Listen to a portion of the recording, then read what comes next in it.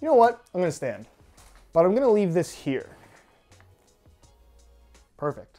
Welcome back to another SR4U Q A video, your boot-related questions and my answers to them, all pulled from my Instagram, SR4U_Josh. You see the name on screen right now. It will be linked down below in the description. Make sure you go and follow me on Instagram if you want to ask a question for the next Q&A video. Which, by the way, if you guys do enjoy the Q&A series on the channel and want to see it continue, don't forget to support this one with a like. And if you're new here watching for the first time and don't want to miss out on future content from me, make sure you hit that subscribe button along with a little bell notification so you get notified when the next new video goes live. Jimmy, do you think Adidas will start making more beautiful Messi boots? The question of why Messi's signature boots always seem to be ugly is something that has baffled me as well as a lot of people for a number of years now, and they haven't all been ugly. Back in the F50 days, I feel like Messi had some really great looking colorways, but ever since they killed off all 4 lines and introduced the Messi line and then it transitioned into Nemesis, I really feel like Messi's boots from a design and colorway standpoint have not been the greatest. That's not to say that they've all been ugly,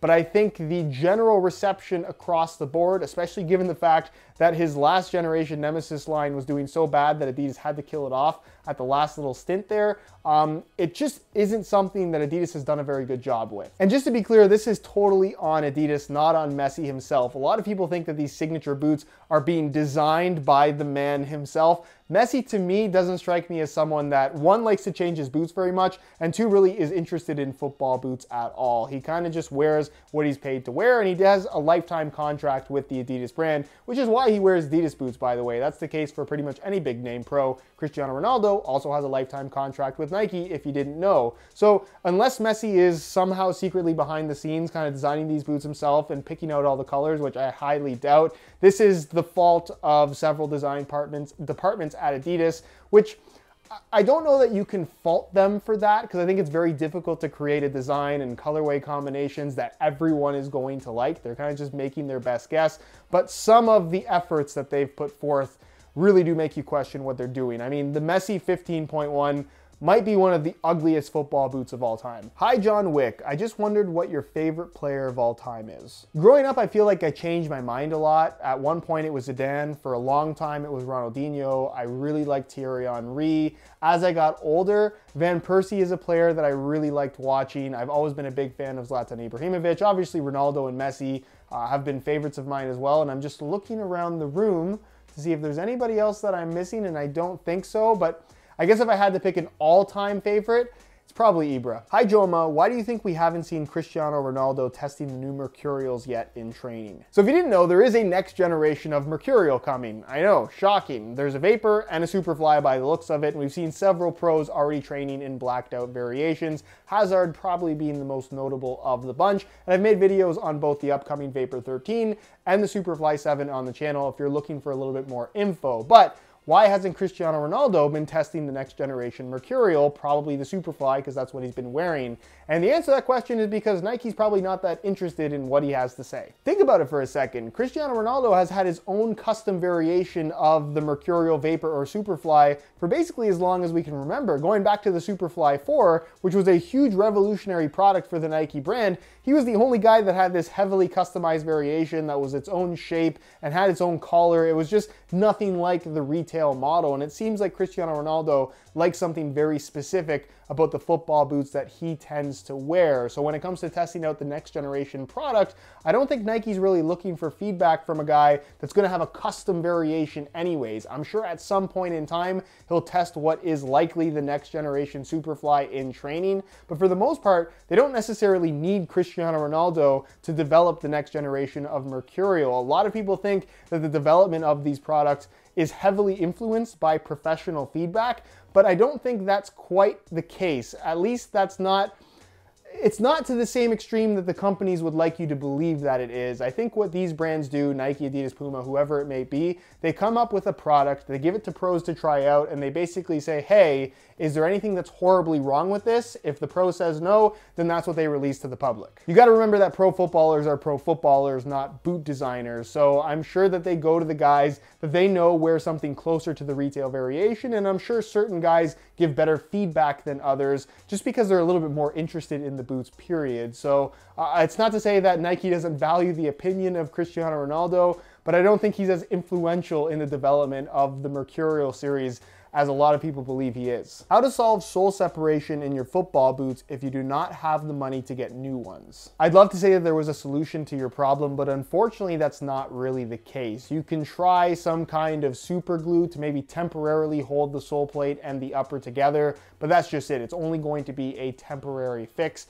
Tape usually works pretty good, but again, these are all temporary fixes. Unfortunately, if your football boots break, because the materials are so thin and there's really no glue that you can buy that's gonna hold everything together, you pretty much just have to replace them with a new pair. Hey Crispy, out of any Nike Mercurial colorway, what would you most want to see retroed? I have 3 ideas that come to mind. The Mercurial Vapor 3 in the launch colorway, where it was a white upper with the gold heel and the black swoosh. Absolutely love the way that those look. My second idea is the CR7 Galaxy Vapor 9, which is not that old, but I think everyone would love a Galaxy themed Mercurial again. And then my third idea is maybe a little bit out there, but I'd actually like to see a remake of some Mercurial Vapor 4 colorways where they add on a lace cover just for the sake of making it look a little bit more like a Vapor 4. Totally useless, totally unnecessary, but I think that would be really cool. Hey Jimmy Fallon, what is the most underrated cleat at the moment? The couple that come to mind are the New Balance Tequila 1.0 Pro, that's technically now the V1 Pro because they just felt the need to change the name.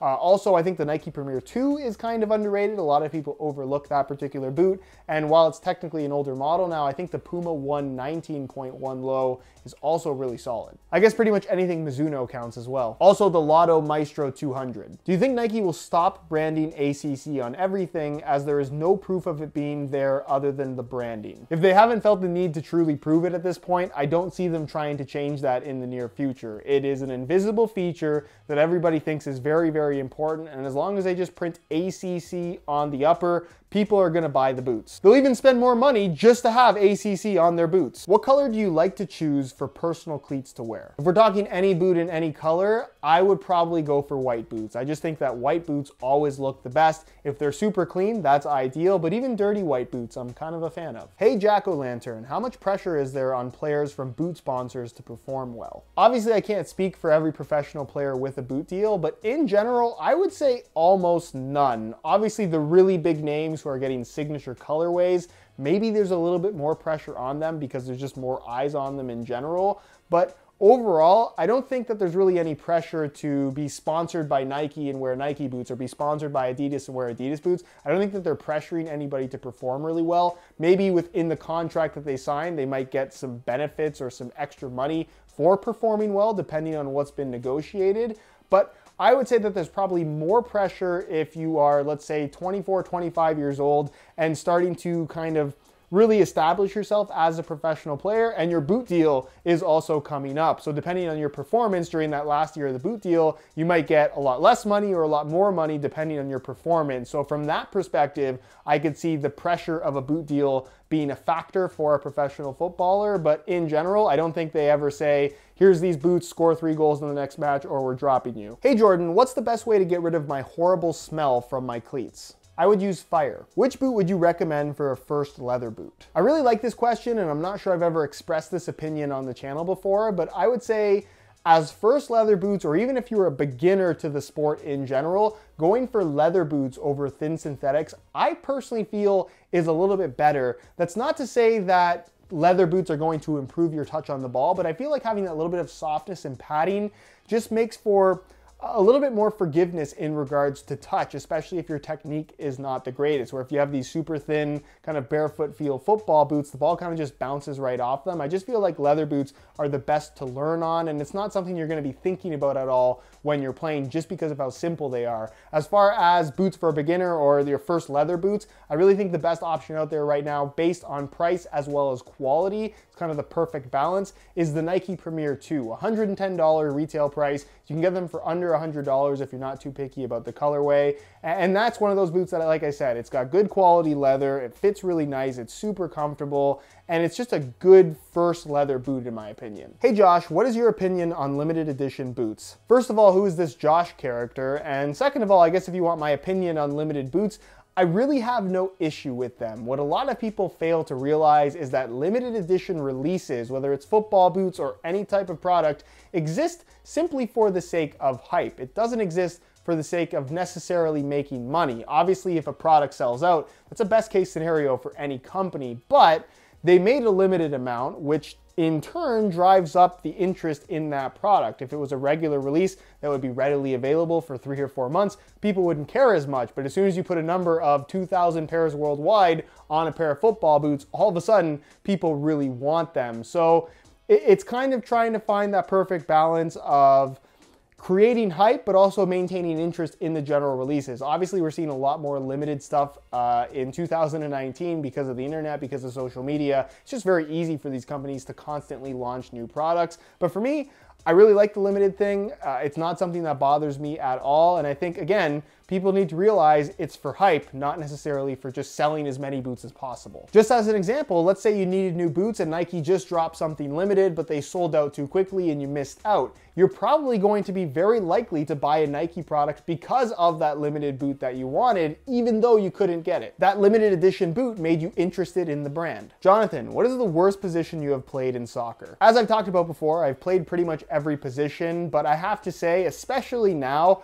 I do not like being the goalkeeper. If you're talking about just shooting in training, playing as a goalkeeper, perfectly fine. I'm happy to do it. I'm actually going to enjoy myself. But as soon as you put me in a match, something about playing in goal just makes me very nervous. I don't like it, and I don't like it. I don't know what else to say. Anyways, guys, that's it for this Q&A. Hopefully you enjoyed the video. If you did, be sure to support it with a like. Again, if you'd like to ask a question that could potentially be answered in the next Q&A episode, my Instagram is SR4U_Josh. Go and follow me there if you don't already, because I pull all of the questions for these videos from my Instagram. However, if you have any questions regarding anything that I talked about in this video, feel free to ask those down below in the comments, and I'll do my best to get an answer out to you as soon as I possibly can. Subscribe if you haven't already for daily videos on all the latest and greatest soccer gear. You can find all my social media information linked down below in the description as well. Other than that, guys, thank you so much for watching, and we'll see you in the next one.